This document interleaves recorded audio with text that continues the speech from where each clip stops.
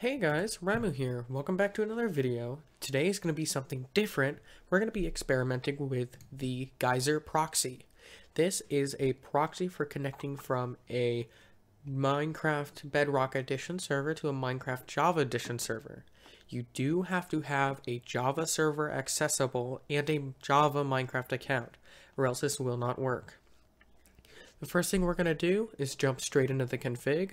I will leave a compressed folder, probably on Dropbox or some other servers, that will have a link to all of this and a special notepad folder because there is a known Microsoft bug. Running a PowerShell command will fix this, but what it does is it allows you to connect your own PC through this proxy. So we're going to jump into the config now.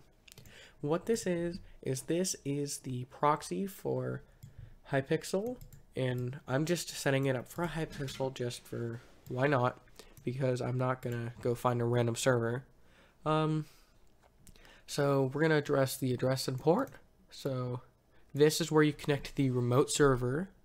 I have it set to Hypixel because it's a widely known server and it's pretty easy to start off with. You don't need to mess with the port at all unless it is specifically different than normal. So like 19132, or that's a Bedrock port, but whatever. If it changes, you can normally leave this. I would have the auth type set to online, because that can cause a lot of issues if you change it, unless you specifically need to. Turn this on, the ping pass through, as that relays the MOTD and stuff, and the players and all that.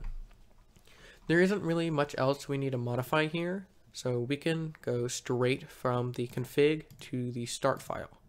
This is a small bat that just opens the server, and now we're in. So this is just running it on our client so that we can connect to Hypixel. So if we quit, and no, I'm not. No, stop.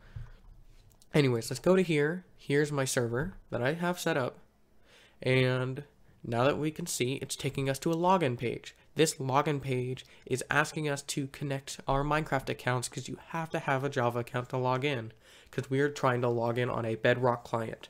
So it needs a Java account to use to actually join the server. I will be back once I log in. Alrighty guys, I apologize about that. I had a tiny bit of technical difficulties, so I had to change servers to my own. But if we get Minecraft loaded, we can see that it's working. Of course, some particles and holograms aren't showing because this is only a Bedrock server. Oh, that did work, apparently. It's somewhat broken, but this is in dev. So if we walk into here, it should take me to my survival world, which here we are now. So some particles and stuff aren't showing, but all the chat commands work. You can send messages, hi, all that. You can go to a home, all that. Ooh. Alrighty. Anyways, it's fully playable. It's just apparently not actually. Doors don't work. And I guess I'm in the nether.